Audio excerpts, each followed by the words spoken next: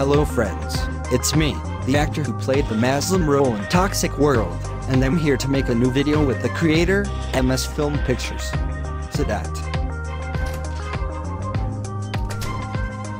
Hello my MS fans, it's me, Sadri, the creator of the Toxic World and Changed Life series. It's great to see you again.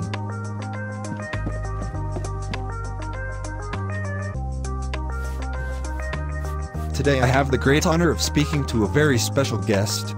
He played Mazlum in our series, Toxic World, and won the hearts of many fans. Welcome, please take a seat. Thank you for allowing me to be here. I am very happy. Today I would like to touch on a topic that is very close to the hearts of many fans. The relationship between Mazlum and his so-called best friend, Sadri.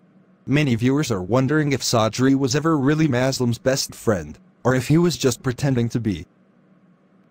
Before we delve deeper into this topic, I would like to mention that the story of this friendship is based on my own experiences. For me, the Toxic World series is a very personal story that comes from my own life. Anyway, what do you think about it? Well, this is a really deep question. In the series we see that Mazlum and Sadri have a close connection, at least at first view. They have been together since school and have shared a lot. But when you look closer, you see that this friendship was never as deep as Mazlum wanted it to be. Exactly. In my own story, we met at school and quickly became best friends. We supported each other, and I believed that our friendship would continue even after I left school. But things turned out differently. Yes, just like in the series.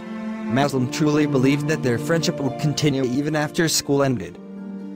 But when he left school to work, it quickly became apparent that Sadri lost interest in the friendship. He didn't tell him directly, but waited until they parted ways and eventually ignored Mazlum. It was very painful to see my best friend withdrawing and spending more time with others, especially a new friend who I named Akram in the series.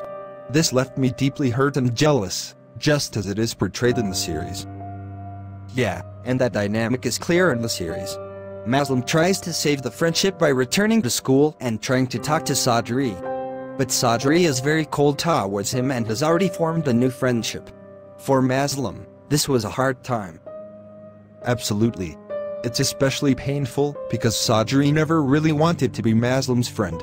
He might have never felt the same depth of connection. In the end, Mazlum had to learn to let go of Sadri, even though it was very difficult for him. That was a crucial moment in Mazlum's life. Realizing that the friendship wasn't real hit him hard.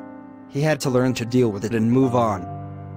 This experience forced him to look deeper into himself and understand who he really is and what he seeks in life. It's a tough lesson, but one that made him stronger.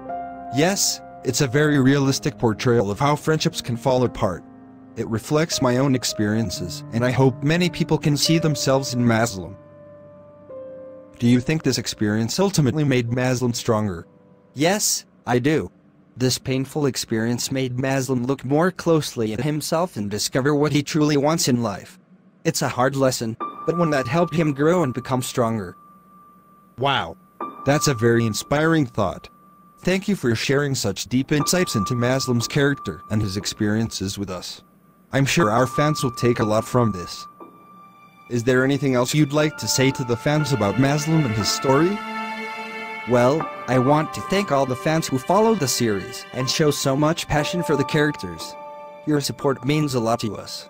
And to everyone who finds themselves in Mazlum's story. Stay strong. Sometimes we need to let go of people to make room for true, valuable connections. Those are beautiful words. Thank you for being here today and sharing so much about Mazlum and his journey.